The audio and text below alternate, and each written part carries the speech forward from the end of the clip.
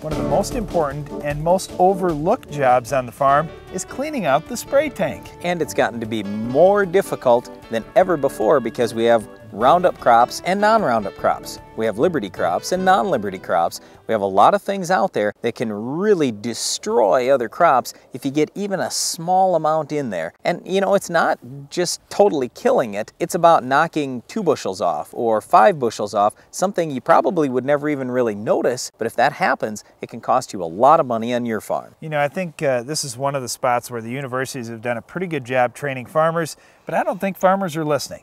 I know in many cases I've gone to university trials where they're trying different herbicides out, and they say, you know, just to simulate what would happen if we had a little bit of tank contamination, we threw like a 0.01% of this herbicide in the tank, and it just did all kinds of damage to the crop, and in many cases it took quite a few bushels off the yield in the fall. Well, 0.01 is pretty low. I think it was more like 1%. It doesn't matter. It doesn't take very much of a contaminant in there to do a big job. So it not only means cleaning out that spray tank and making sure there's nothing in there at all, it also means cleaning out the booms, the tips, the filters. All those things are spots where a little bit of pesticide could be held up. And here's the whole problem. Most of these things are made out of plastic. Well, the trouble with plastic is you can get material that's going to seep into those pores. So what I'm saying is, let's say you had been spraying Banvel on your corn, or Status or Distinct or Clarity, any of those on your corn. You'd been doing that for a week. Well, now you're going to switch over to soybeans. As you know, even the smallest amount out there could do some damage to your soybeans. Well,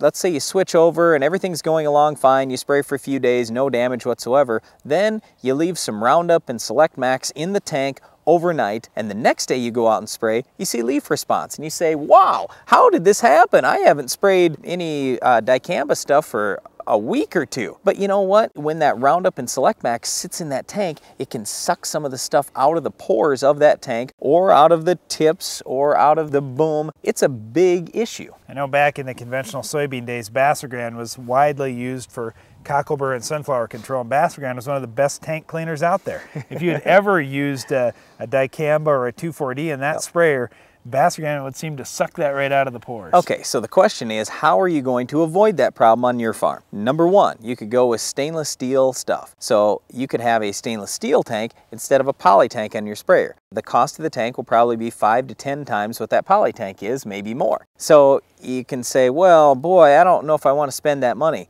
You know what? If you're switching back and forth between a lot of different products, it's probably worth it to spend that money. But if you don't want to do that, if you want to have a poly tank, I'll tell you what we do on our farm. We'll do the whole triple rinse thing. So we'll rinse it, we use tank cleaner, we rinse it again. So all that stuff's great. That's what most people do. We take one more step. We let that spray tank sit with water and tank cleaner overnight if we're going to switch back and forth between really harmful stuff to a very sensitive crop. I'm serious. We let it sit with water and tank cleaner overnight. If we don't do that, we do not switch to that crop. Well, I think the biggest part of that whole discussion is you have to do this immediately. You get to the end of the field, you're sitting at the end of the field, you just got done, you should have an extra tank with a little bit of water. Maybe it's 100 gallons or a couple hundred gallons of water. Run that in the tank right then and do your first rinse out. With most of the tank cleaners on the market, you could do your rinse out, go right back out in that field and spray it out. So you're using it, you're environmentally friendly, you don't have a bunch of wastewater to try and get rid of at the end of the day.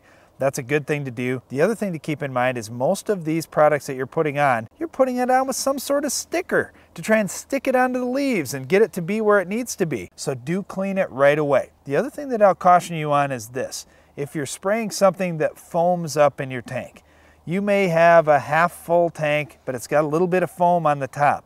That foam gets on the underside of the top of the tank, and it's difficult to clean out. So when you're doing your clean out, make sure you've got some sort of nozzle that you can get in there that'll spray up and under the top side of that tank. So you can get everything cleaned off if you had some foam or some of the sticky stuff in there that's stuck on the top of the tank. A couple other ways you can avoid major problems. Number one, just buy another sprayer. Have 2 sprayers there, one for Roundup, one for Liberty, or one for corn, one for beans. If you're going to buy a new sprayer, you know what? Buy a new sprayer, but don't trade in the old one that you won't get much value for anyway. Keep it. Another thing you could do is get an injection system. So in your tank, it's only water, and then you inject straight chemical into the line. It's metered out very precisely. A lot of these injection systems now now are much better than the old ones, it's a pretty good way to go. There are quite a few farmers I know that have gone that way just because they're so worried about that contamination issue, just like we are on our farm. Well, spray tank contamination is a big issue, so tank clean out, boom clean out, filter clean out, tip clean out, all those things are very critical if you want to get those extra bushels on your farm